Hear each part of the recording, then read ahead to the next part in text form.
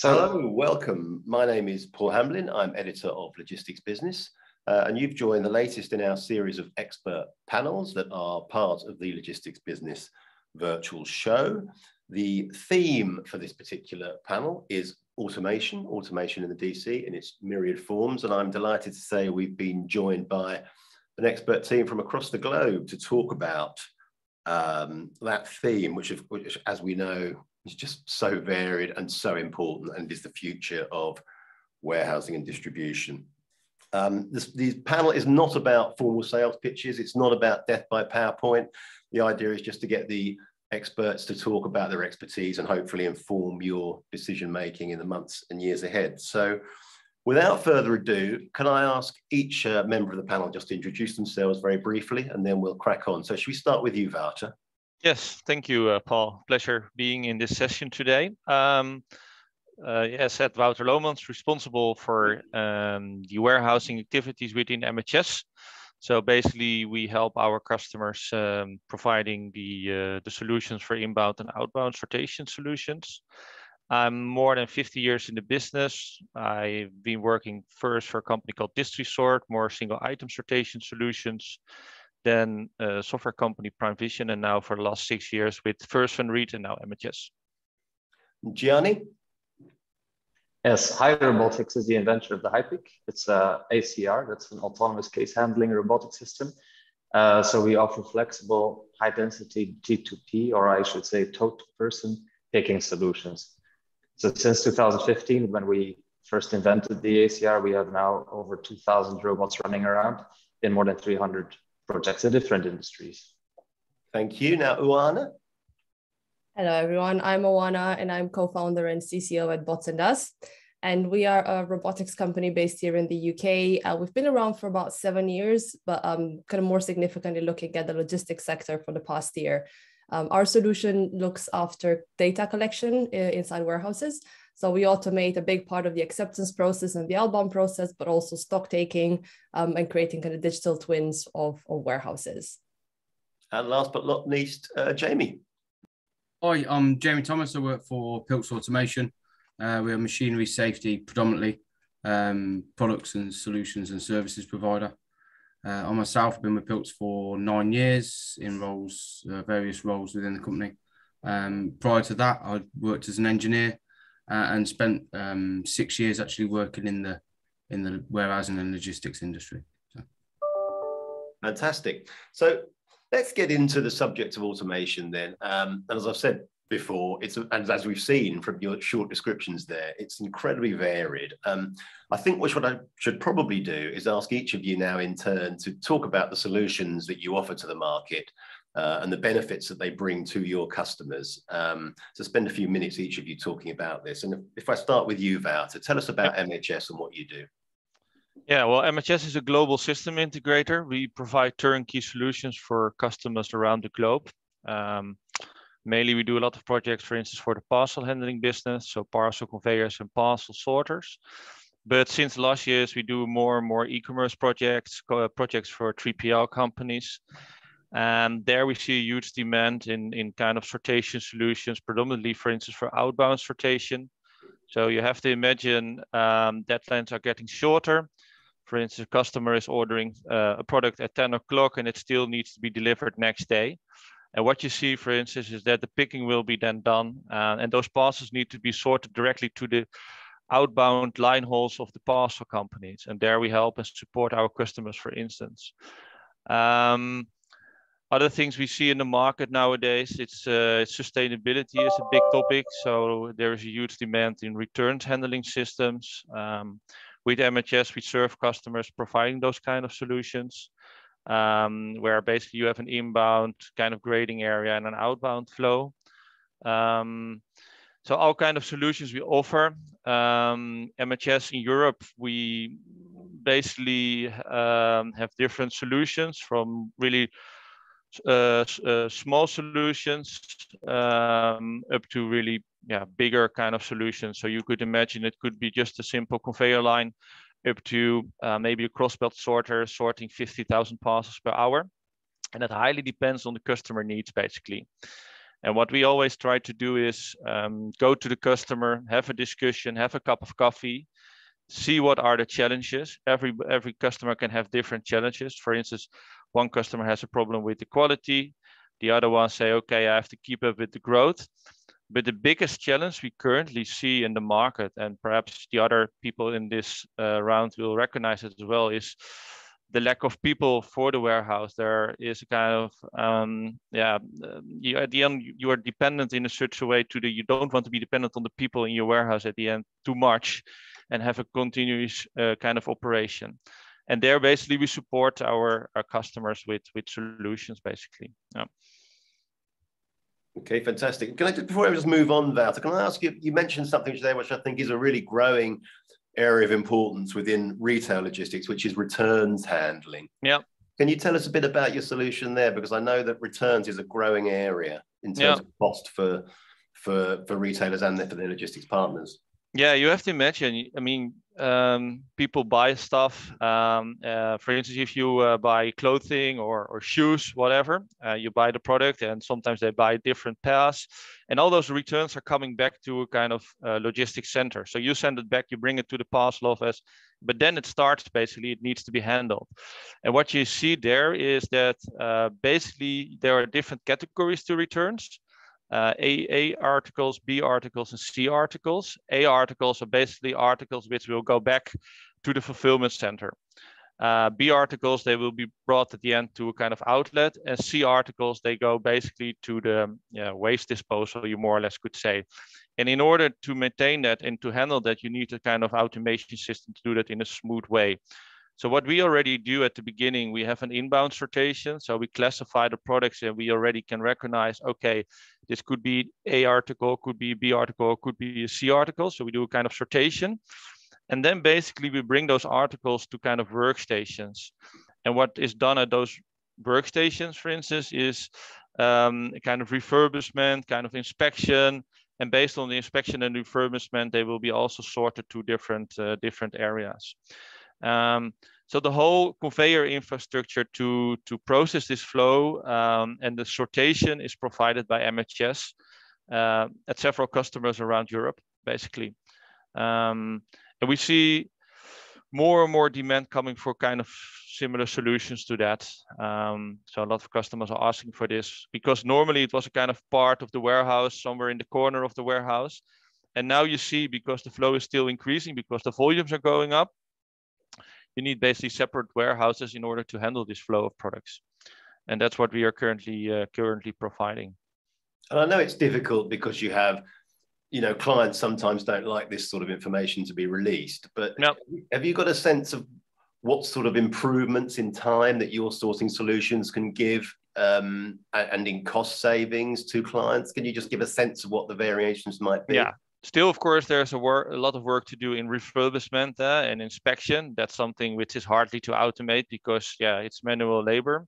But what we saw at some of the business cases, we were basically able to achieve 20 to 30% reduction in labor in a warehouse if you would compare it just to a normal kind of standard operation with a manual process.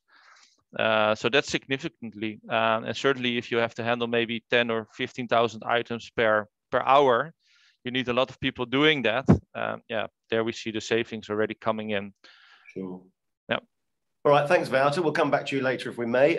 Let's move on to Gianni. Gianni, tell us all about High Robotics. Yeah, so we focus on the total-person automation. And so in our solution, robotics are very central. And this makes it modular and also very scalable. So it can go from very big to very small. To give some ideas, it can be an e-commerce, fulfillment center. It can be a spare parts warehouse. It can be integration with a manufacturing line, or even as small as a micro fulfillment center, like we did 3 MFCs in Holland last year. Just tell our audience, just for those who aren't aware, just explain what micro fulfillment is. Yeah, so in the case of, for in Holland, where you have the new Oana brand, it's a grocery store. So their clients will buy groceries on their phone to take groceries as a sector. So they will buy groceries on their phone or online, and they will go to the store to pick them up. So we will call this a micro fulfillment center, and it's micro because it's very small. So typically it's also very different than DCs, which are usually in far areas outside of the urban centers. Micro fulfillment centers are usually inside the urban centers. So they're small. They're also usually old locations. So it's like an existing location that you need to refurbish, that you need to automate. Right. And we talk with your robots solutions, are they AMR solutions or do you have a variety? Talk about those a bit. Yeah, so we focus on, so if you talk about AMR, typically what we had in the market for I think 15 years or even more already is the Kiva type of AMRs. We call it shelf AMRs, shelf to person AMRs. So this is typically what you see at Amazon. And so what these do is moving shelves to workstations, and there people have to pick the goods from the shelves. So what our type of AMR do, we call it ACR. It's a case handling robot. So what it does, it takes 5 to 8 totes on its body and moves the individual totes or cartons to the picking station. So obviously, as you can imagine, it has, I think, maybe 2 major advantages. Is if you look at shelf AMRs, typically the storage density is limited because you have the shelves, which are typically maximum 2.5 meters in height, where we can go up to 10 meters in height. And then, of course, in terms of efficiency, where you put an individual carton to the picking station, it's not difficult to imagine that it's more efficient than picking from a shelf. Yeah. What Wouter was mentioning is the sorting systems that he uses in, for example, return handling. There also, we see a lot of applications where we integrate with sorters. So where sorters move the totes to different storage locations, and our robots will pick the totes directly from the sorter into the warehouse. So it allows for a full automatic, solution. Now, I think maybe one advantage or one characteristic of AMRs over the industry, independent of what kind of AMRs, is that the automation of the warehouse is fairly quick. So usually we have less than 1 month to put the hardware in place. And so this is minimum impact on the operations. Okay. And our same question I asked Wouter, really. Can you give us a sense of what sort of improvements in efficiencies you can provide for your customers with these systems? Yes, so so it's a good question. So I think what we try to do with this solution is really combining the advantage of robotics is that it's low entry, it's quite budget friendly, affordable, it's flexible. But the limitations used to be what I said, the low storage density and less efficient picking than systems like, for example, AutoStore or multi-shuttle systems. And so what we try to do is combine the flexibility and the affordability of robotics, modular, scalable, with the high density and the fast picking of multi-shuttle systems, right? So I think that's really the key of using robotics in general. It's scalable. It can be implemented in phases, for example. If you have, to give you an example, we have a client with manufacturing line. So it's like operations 24/7, 365 days a year, so they don't stop. So what we do there is we split the warehouse into 2 parts. First, putting one side of the warehouse into operations. And then, the one half is already operational, we start doing also the second half. Right. I'm going to come back to you on that later in the discussion, if I may, about implementation and affordability. But meanwhile, let's move on to Oana. Oana, tell us about BotsandUs, the company you co-founded. Sure. So maybe I'll take a small step back and just talk a bit about the kind of the warehouse process, because I think quite a few of the solutions that you see currently in robotics and automation focus on the picking and packing side of things, so kind of the last mile of what's happening in a warehouse. Whereas what we think is there's a lot of efficiencies you can actually bring everything beforehand, so around the acceptance process, around the put away process, around the kind of storage elements, so it's like stock taking and keep an eye on inventory, and replenishment as well.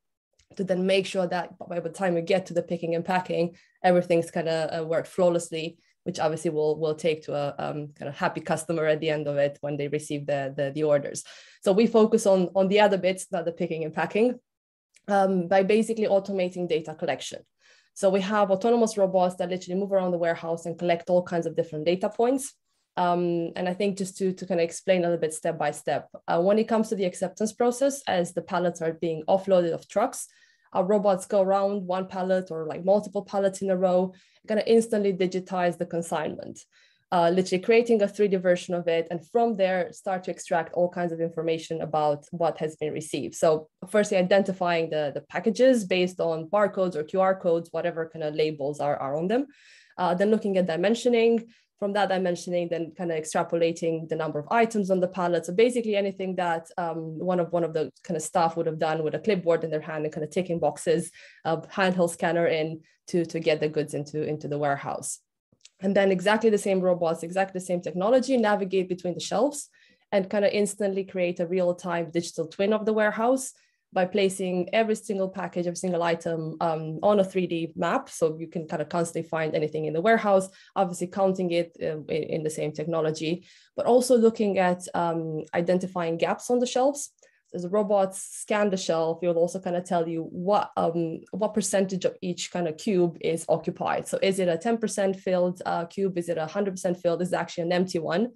Which then extrapolating with the data from the WMS can kind of flag things such as like, there should be something here, actually isn't. Why is that? Or by the way, this volume of this particular item is getting to a critical level. So it should be replenished to be able to kind of fulfill the picking part at the end. So our kind of core element is data. And we kind of feel like it's going to be the number one element that's really going to boost digital transformation in logistics, whether that's cargo handling, whether that's e-commerce, whether that's manufacturing. So kind of working across the board to try and kind of take away some of those tasks and make them much more efficiently. Yeah, because we're looking from what you're saying, it looks like it's about efficiency and it's also about accuracy, presumably. Is that exactly. right? Exactly. And I think a lot of the time, I mean, well, in terms of what solutions exist out there, obviously you'll have your teams with their tape measurements in hand, and like I was saying, handheld scanners. Usually these guys have to kind of do cycle counts of the warehouse. So it takes a pretty long time to fulfill a whole warehouse. For one of our customers, it's, for example, about 6 weeks to really count the whole warehouse. By the time that's done, it's obviously completely irrelevant because what had happened at the beginning, it's already outdated. So you have that element of, like you're saying, accuracy, but also the continuation of the data, because we can scan continuously and at any time kind of make sure that what's happening on the warehouse floor, it's what the WMS is saying and kind of correcting any errors. And where are you based, Oana, BotsandUs? So we're actually based in Bermondsey in London. So we make robotics in central London. Obviously, our supply chain is all over the UK and Europe and even like Asia, but we assemble the robots in-house in Bermondsey. Yeah, and from there kind of distribute and work with our networks around Europe. Okay, thank you for that. Now, last but not least, Jamie, tell us a bit about Pilz. Hi, yes, so as I said, Pilz, we're predominantly machinery safety, although we do standard automation solutions as well. But what we do is we're not going to design anything groundbreaking like the guys that have been just speaking to from a solutions perspective, but we kind of fit in with the end users, the machine builders, the integrators. So all parts of the process, and what we offer might vary. So currently we're working on a new logistics center going in, and we're working for the end user. So we've been carrying out design review risk assessments of the OEM's machinery. And then once they've been built, we're using one of our other subsidiaries, because we have sort of presence in over 40 countries around the world, to offer consultancy services, product solutions, etc. So we are then using one of the subsidiaries to inspect the machine, do risk assessments, EHSR, SOE compliance checks of basically the whole warehouse, as it's going to be built modularly, and their pallet cranes to automated conveyor solutions, etc. And we will pick up any non-conformances there with the machine and work alongside the OEM. So it's not a case of pulling the machine apart, it's working together. And then they can put any of these non-conformances right before the machine's shipped then, and in this case, to the UK. So once it comes into the UK, it will be installed, and we will then do a full and final risk assessment, compliance checks, EHSR, SOE compliance checks, validations, and then post-Brexit, with things coming in, we can help with the UKCA marking side of things, be the authorised representative.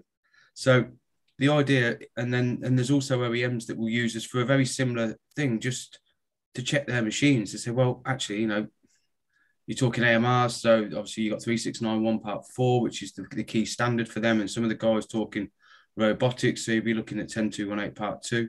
So there's lots of key parts in these standards that you need to make compliance to, as well as the other associated B standards, the generic ones for interlocking and guarding and safe to let parts of the control system, etc. So we can offer and support with our knowledge of these standards and the finer details, and support people with and companies with that. The other side of one of the other sides of the business is that we also support with solutions. So if you've got concepts of how you want your safety alert control systems to work, or how people are going to interact with machinery, you guys may build the same machinery for 3 different customers and have 3 different interactions dependent upon the end user's requirements and their cultures, and maybe even just the product that they're putting into your machines and solutions. So we can work and go through these sort of solutions as well. And it's a support that we offer, really, as much as anything. Who's appointing you, Jamie? Who are you working for? Are you working for the end user clients, or are you working for the integrator or the OEM? We work for all sorts. We work with end users, integrators, OEMs. We do work with all different types. We're not focused on one more than the other, and everything we do is impartial. So it's not a case of we just go, we apply the standards to the machines with the guys that we've got. I mean, in the UK, we've got 10 consultants. We also have a team of engineers designing safety solutions as well. So is the benefit then that you're an independent voice, as it were, between, for example, say the customer and the OEM or the integrator? Is that the benefit of having you there? Quite often, yeah, because I think some of it as well. I mean, within automation, Pilz is renowned for machinery safety. So so that's our niche. That's our area of expertise. So again, various people will have different reasons for employing a consultancy service. I mean, machinery safety is such a fluid topic. In the last handful of years, the emergency stops standards changed, safe related parts control system, interlocking's changed recently. That's under review again. So there's various, and then all the C-type standards, and they're constantly being reviewed. So it's not easy to stay on top and abreast of it unless you've got someone focused on it. But that's what we do. That's our job. And like you said, it's an impartial view. So there's no agenda behind anything we do. We say it as we see it. I think we're pretty pragmatic in how we approach things as well, because the majority of our guys have been engineers, whether electrical or mechanical or both. And so we try and a bit of a real world approach to machinery safety, but also with the idea of making sure you've got a safe solution at the end of the job. Compliance, of course, as you said. Okay, thank you for that. Moving on to some broader questions then. I think the biggest sea change that I've seen in terms of media for automation is that up to now, or until recently, it was seen as something only for the really big beasts, whereas now it's becoming something that's, SMEs, more affordable. So can we talk a bit about that and go around each of you in turn? Jamie's perspective might be slightly different, but I'd be interested to get his too on, is it something that's now becoming within reach of smaller businesses who previously would not have wanted to contemplate the levels of investment that were required? So let me come back to you again, Wouter. Do you want to talk a bit about that? Yes, sure. I definitely recognize that. I mean, what I already said, dependency on people, you want to avoid that too much. So maybe a couple of years ago, people were only looking at the business case. Can I save enough stuff on my in my operation, and then can I justify the business case for buying a new system? But now other elements are coming in. It's also about quality. For instance, well, if you send the parcel to the wrong address at the end of the day, the customer gets disappointed, is less loyal, etc. So a lot of reasons are around there to justify the investment in automation. And what I said, I think the strong thing about MHS is that we can basically serve customers, I mean, from a small conveyor up to kind of big system for a hub. And we can also grow along with our customers. So perhaps maybe today you start, okay, I open a new kind of e-commerce center, maybe for a couple of thousand products per hour, what you need to handle. And maybe in the future, you will grow to a company like similar to, I don't know, a bigger player in the market. And I think what makes us, what differentiates us from others is that we really can grow along with the customer there. And I see that.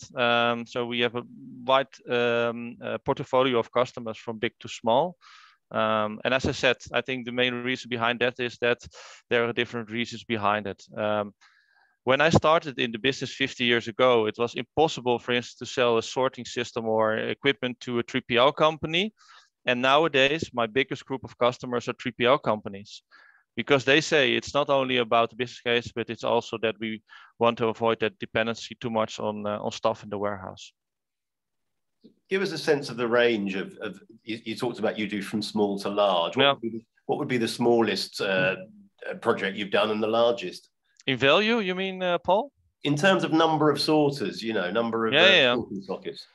Yeah, it can be what I said, can be just 200 meters of conveyors, for instance, up to now we're building a mega hub in the Midlands for a big parcel operator. And then you talk about multiple sorters, multiple crossbelt sorters, for instance. So also in the range of products of project size, it can start for 100,000 euros up to maybe a project of 50 million or 100 million euros. So that's the range where we are active. And we see also customers having, say, smaller and bigger operations. So also for us, it's interesting to connect to customers who come back every time. You can learn from each other. You can connect. The project team starts to understand each other better and better every project. So maybe you as a customer say, okay, I just like to start with a small project. I just want to taste how you work, and then, well, if you're there, then we go to do a bigger project, for instance. Sure. Affordability, Gianni, and you're in this key area of robotics and AMRs. Is it actually cheaper than people think? Yeah, it's a very good question. I think that the reason why you have automation increasing, I think on the one hand, the cost of automation is going down, but I don't think it's really, you know, at the same level as human labor costs yet. So it's still a higher, it's a capex investment. So it's also a higher risk, I would say, than human labor investment. But then you have the other benefits that people are looking for, like the storage density, the more precise picking, efficiency. And so I think what we also see now is this increasing use of robotics. Like Oana probably will also have experience with her business, is that robotics really integrate quite easily in existing infrastructure, existing hardware. So for example, if you take shelves as an example, if you look at traditional like multi-shuttle automation systems, these really force you to do a total rebuild of your warehouse and, you know, get a totally new custom-made infrastructure, while robotics often can integrate with your existing hardware, like, for example, shelves, totes, cartons, they can be reused. And if you consider that shelves take about 40% of the hardware cost, then that's quite significant savings that you get there on the total overall budget. So if you look at robotics use of, in automation, I think usually we look at 2 to 3 years of return on investment. I was going to ask you that question. Is that a general view that that's what we're looking at as a broad response, 2 to 3 years, or can it vary within that period depending on the size of the project? It can vary. But I think 3 years is you should see it more like a maximum. So that's like par, yeah. Okay. Yes, and then of course, what you also have to, when you look at automation and what in terms of costs, I think you have two types of costs. First is the capex, the investment that you make. Then you also have the running costs. If you look at the running costs, maybe you mentioned AMRs or like I introduced maybe shelf AMRs as in some robotics, some robotics like the HiPic allows for full automation. So it integrates with sorters, it integrates robotic arms. Shelf AMRs, as an example, need human labor. Also picking assisted AMRs, they need human labor. So also this is, if you look at the Kiva type of robot, the capex will be lower. And maybe, let's say 30% cheaper or maybe even to 50% cheaper than our kinds of ACRs, because the prices are what they are. But you have the operational costs. So you look at 30% more people to help the robots in the picking. You look at 30% more warehouse space, which is your yearly cost. So it's the global picture you have to take into consideration, both the investment costs and then the operational costs. Thank you for that, Gianni. Oana, we know that data is king, is it not? So tell us a bit about that in terms of, I'm sort of tying it in with affordability. I know it's slightly vague, but can you talk a bit about that? Yes, and I think well, I'll take kind of two sides of the question. Number one, I just wanted to say that Gianni is like, yeah, absolutely right. I think there's two elements there. Number one is the way we look at the reason for like wider adoption. Number one is infrastructure. So the easier it is to integrate into existing infrastructure, obviously the faster it's going to be adopted. So from our perspective, our solution can be dropped into any warehouse, connected to Wi-Fi, and it kind of starts going. So there's no need for significant kind of changes to the warehouse or anything like that. And then when it comes to the affordability, like we operate a robot as a service business model. So it's a monthly kind of fee for the service that we provide. So the robots are there to become the people eyes basically, rather than the people themselves. And yeah, when it comes to data, I think it's very interesting because you can see an immediate kind of cost benefit from it, and like it could be very direct in terms of the ROIs that we were talking about earlier. It can kind of push for that 99% space utilization by identifying the gaps.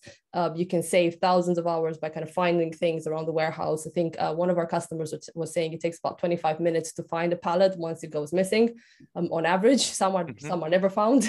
So it's a very kind of like, one-to-one, get this information, I can save this amount of money. But the beauty of it comes on the longer term, when you can actually see patterns, you can actually see how things are progressing in time and in space. And there's a lot of interesting things that the data teams of our customers are looking at to optimize processes by simulating things online, looking at that digital twin aspect, trying something else in the digital world, and they're implementing in the physical. So when you have a real-time model of what's happening in the warehouse in the digital world, you can play with it in multiple ways, versus some of the current solutions which rely on doing a model once and you use that for like months and months in a row, rather than kind of having that real-time data feed. So that's where it becomes interesting, because you can't really put a price on the data anymore. And there's a lot of interesting ideas that we constantly hear from customers. When it comes to space, actually, a lot of them are looking to monetize extra space that they have. So kind of constantly knowing how much is on shelf available to be able to be sold on the space market, if you want to call it like that. Yeah, it's all kinds of extra interesting benefits that we haven't even thought about when we started, and they're all coming up. So yeah, it's all part of the conversation with the customer, and really kind of looking at the insights, turning them on all the different sides, and helping them make the most of them. Yeah, so are we saying the technology almost is so new that we don't even know what the full benefits are yet, and that it may turn out being used very differently to how you guys have Exactly.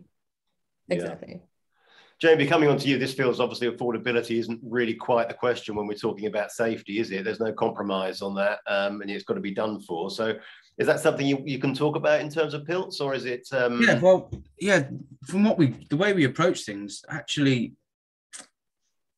there's lots of instances where people will be buying machinery and it will turn up on site and there are non-compliances. And maybe someone like ourselves will go in, or even local health and safety teams. And then when they're identified, the machine can't be put into service. So from an OEM perspective, there may be penalties and things like that if they've not satisfied all the requirements, or if they're not picked up and there's accidents. Then from an end user perspective, then there's implications there, which may be picked up under, which wouldn't be an OEM responsibility. Then the end user may employ someone like ourselves to go in and do the pure assessments, and then we pick up all these issues again, and it starts going back and forth. So, especially from the pre-delivery inspection perspective, anything that's wrong can be picked up at the front end.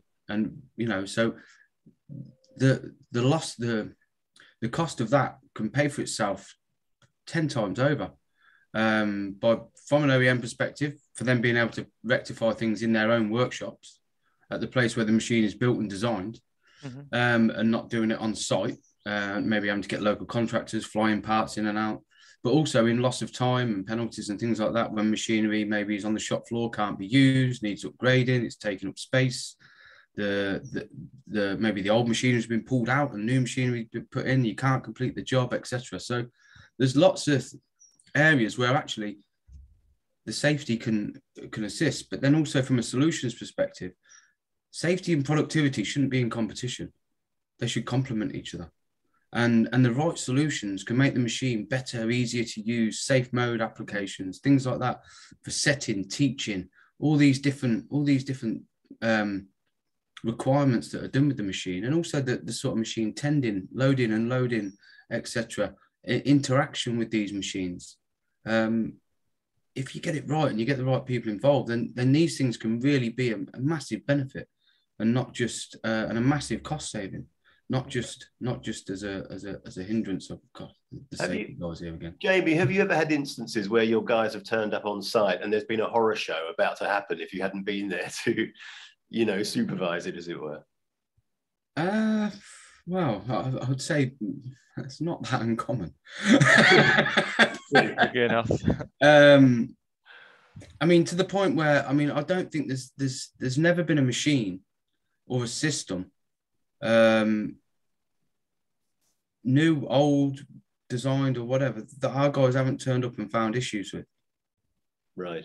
And some of them are quite minor. They're small things that, that aren't going to be showstoppers, etc. And the majority of the time when you're looking at machinery, it's not new machines, it's not showstoppers, but we have turned up to a large line once, a brand new one, fully automated, and various machinery, and there was hundreds of thousands of pounds worth of rectifications required because it was nowhere near.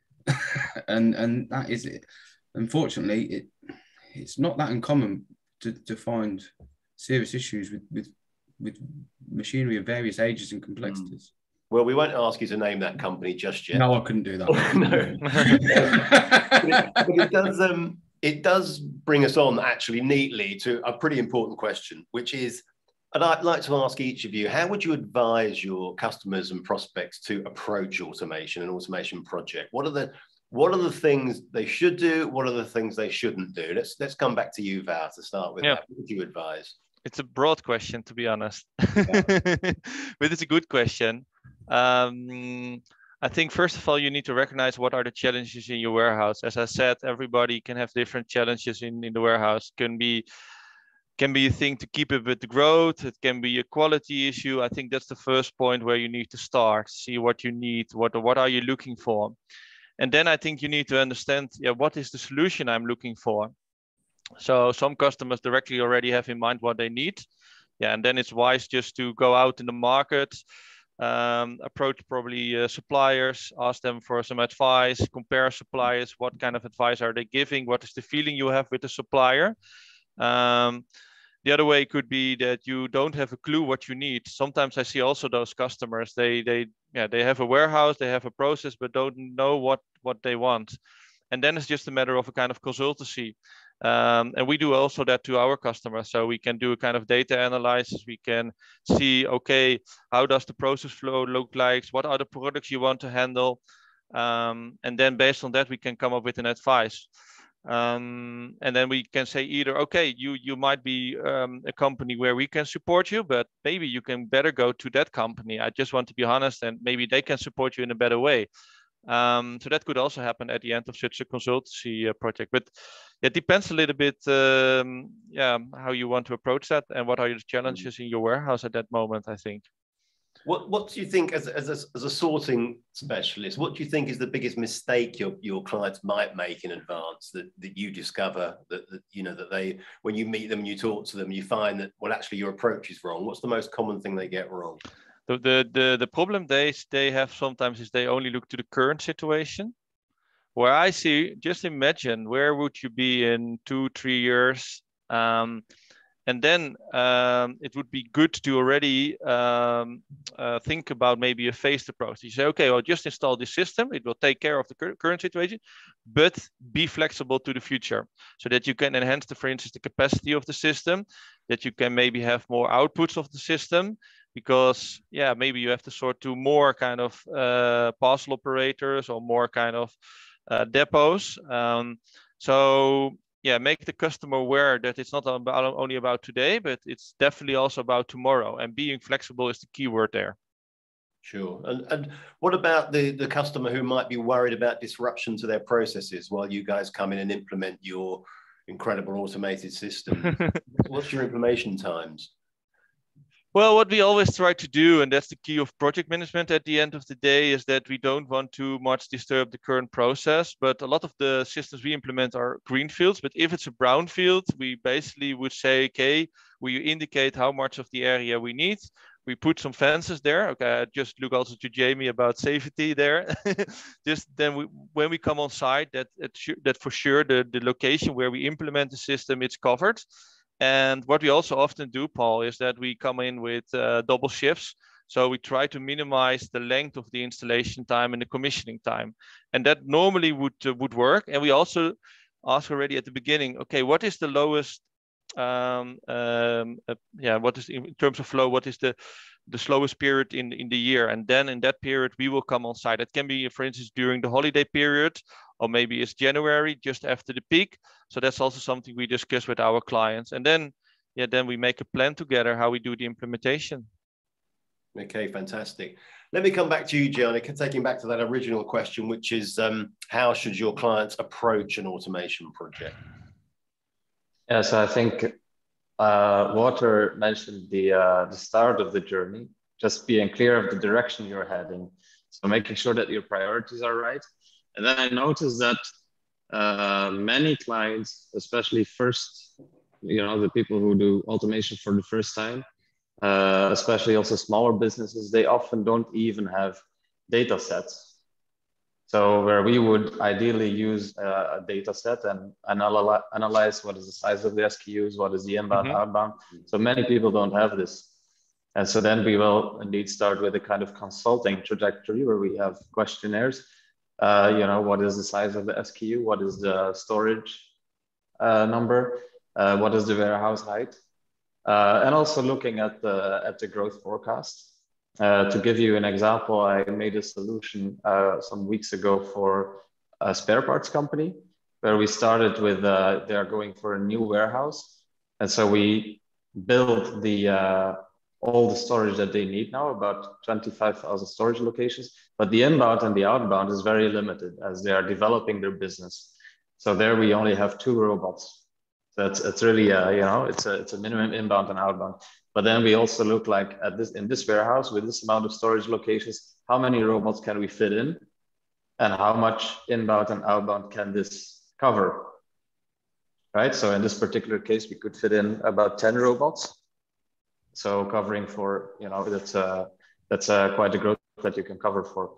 And then I think what is important also is just the integration capacities of your new automation, not only in terms of integration with your WMS system, but also integration with maybe other automation solutions. Like you have the sorter, like you have the, pallet conveyors or whatever you may have. So how do you integrate all these things? Okay, fantastic. And I think you spoke earlier, didn't you, about the implementation time, that there are things you can do as a company so that processes are not disrupted. Yes, absolutely. So, so just in general, maybe 2 points. if you look at robotics, AMR solutions, they are very fast to implement. So like I said, you might even be able to reuse your existing shelves. So in general, I take for the JD project in the UK, an e-commerce warehouse where we installed 60 robots. 60 robots, and I think it was about 40,000 storage locations. We spent on all 1 month installing the hardware and another month optimizing performance before going live. So that's only 2 months for for the whole system to be live, and 1 month only to really being operational. So it means after 1 month you have the system operational, not at full performance, but it's working, right? So that's, I think, one important thing, the speed of the installation. And the other thing is the modularity and the scalability. Like I mentioned, you have this manufacturing line, it cannot stop, or it can just stop very for a short period during, for example, the summer holidays. So there we might split the warehouse into several parts. Also, for example, Booktopia, we have done it last year. It's an online book retailer. So where we did the first phase last year, and now we're moving to the second phase. I see. Okay, thank you for that. Oana, advice for customers that are looking to embark on this project. I mean, I'll just kind of add on to Wouter's point. Being open to the future, I think, is the #1 thing, because yeah, everyone kind of tries to solve the immediate here and now problem, but really without thinking about how is this going to completely change the way I operate in not even like years time, maybe like 6 months time, 12 months time, once I have a bit more data. So that was a very good point. I just wanted to touch on that one. But the other element is also expectations. So I think especially the customers are just starting on their automation journey, probably like all the media hype and seeing all the Amazon style warehouses, everyone's expecting robots to be able to do everything everywhere from day one. So kind of doing that education with the customer, I think it's very important for all the different players in our sector, because yeah, you can kind of have to understand there are limitations of technology. It's not 100% just leave it out there, it's going to do everything for you. There's kind of things that the robots need to learn. So for example, like the autonomous navigation, from our perspective, kind of getting more data points on the shelves so they understand the products that are on the shelves. That takes a little bit of time, and I think that's just something that customers need to get their heads around. There's no like one fits all solution. That's just going to be plugged in and then work from day one. So expectations are always very, very interesting to work with. Okay, thank you for that. Jamie, as we said before, you're providing sort of an essential service rather than installing a product like the rest of the guys here. But what sort of advice would you give in this area? And if I can hear Jamie, no? Mute. You're mute, Jamie. No, okay. Yeah, there we go. Come back. Oh, we're back again. Yeah, so generally we talk to people around about the at the tender stage. So for these guys at that point, that people need to know exactly what they want out of their system to make sure they can supply the right solution. But from a safety perspective, you've got to understand the implications. You maybe have to look in for standards, if there's specific C-type standards. Who's taking ownership and responsibility of certain parts of the process? Is the machinery. So Gianni's talking about supplying machines that integrate with existing racking. At that point, are they supplying with a declaration of conformity and doing a full CE or UKCA mark solution, or are they going to supply a declaration of incorporation because it's being put into an existing system which isn't a full solution from them guys? So there's lots of areas that things sometimes fall down. Things coming in from over in Europe into the UK, maybe they're not aware of LOLA, the lifting regs, they're working at height regs and things like that, because with logistics centres there's lots of cranes, so the rail pick crane systems, etc. So it's nailing that sort of bit down at the beginning. Who's taking ownership of what information, what documentation, what certification is coming with the machinery, and exactly what do you want the machinery certified to? Like I say, from a standards perspective, because the broad brush of harmonised or in the UK now designated standards or directives / regulations, maybe not always detailed enough to be able to make sure you get the compliant solution you're after at the end. Devil in the detail. Definitely. That's why you need Pilz. Okay, I think we're coming to the end of our time, but I just want to tell our audience, please do use the question facility, and our panelists will be delighted to answer any questions, queries you may have. But I do have one last question before I can let you all go. We've talked about in automation. Automation is always about looking towards the future. So how does it look? How does your sector look in 5 years' time? What are customers going to be doing differently then? So let's start with you, Wouter. Yeah, if it's sometimes hard to predict, but I think in general, what we see is, I think if the majority of the customers we are working with is the e-commerce business and the parcel business. And I don't think it came to an end yet. Still, there will be substantial growth for the future. And I think it will be a mix of bigger hubs on one end, but also what Gianni was mentioning about micro-fulfillment. So different solutions will be needed in this industry, in this market. What I think at the end of the day will be, and that's a little bit the buzzword we hear already for some time, it's the light out logistics. So at the end of the day, I think the mechanization will proceed. Will be more mechanization in the warehouses, with less people at the end of the day. And that can be a mix of technology like conveyors and sorters, but also robotics, or even solutions we haven't think about. But the push will be directing towards more automation in the warehouses for sure, and especially in this area where there's a lack of warehousing stuff. Okay, thank you for that. And Gianni?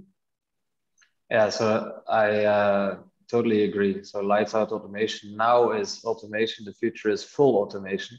And so I think one of the major challenges for the future, and that's obviously also the opportunity for now, is you have all these kinds of different equipments with different suppliers, specialists in their area. How do these interconnect? What is the interoperability? And I think software is very important. Which software is taking control of all the equipment? How do they talk to each other? And then you have questions like, who is in charge? Who is taking care of, what about the efficiency, accountability, and questions like this? Yeah, all good points. Oana, any views on this? I mean, the way I see it is there's been a couple of big moments in the logistics industry, right? The pallet, the container, the forklift. From our perspective, automation and data behind it is the next big one.